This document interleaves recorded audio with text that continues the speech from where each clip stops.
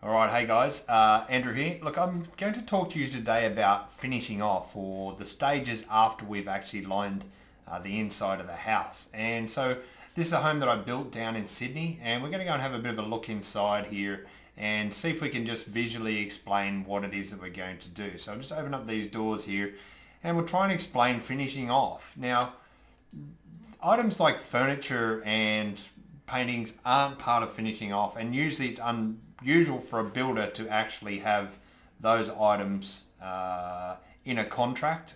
So furnishings, all of these type of things aren't. However, painting, cornice, skirting, power points and lights and floor finishing are considered part of a finish off.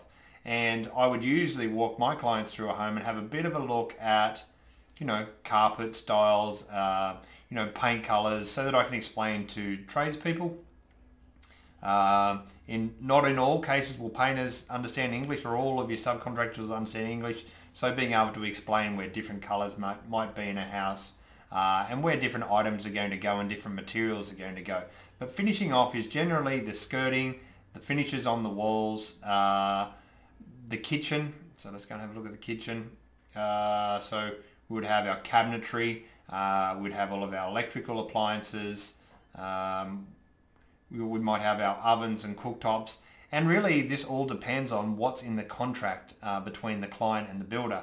Traditionally, builders try and stay away from furnishings, landscaping and all of those items, but bathrooms, fixtures, anything that's attached to the walls or the floor is usually part of a finish off.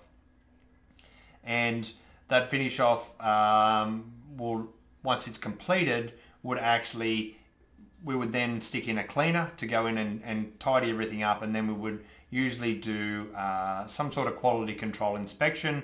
We would notate all of the items in a quality control inspection, and then we would hand them back to the subcontractors to get them to come and do any repairs or any touch-ups or anything required. So again, finishing would be splashbacks, kitchens, ovens, electrical appliances, bathrooms, toilets, shower screens, and all of those items would be part of a finish off. And basically what we'd be doing is we're preparing the project to be handed over to the client.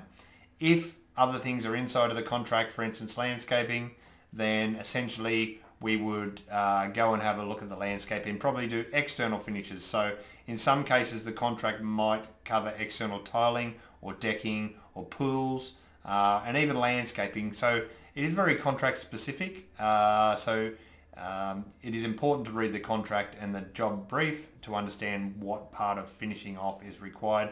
But usually an internal finish off is typically what a project builder would do, and landscaping and so on would be more of a custom builder, I guess. Alright, I hope it helps guys. Cheers.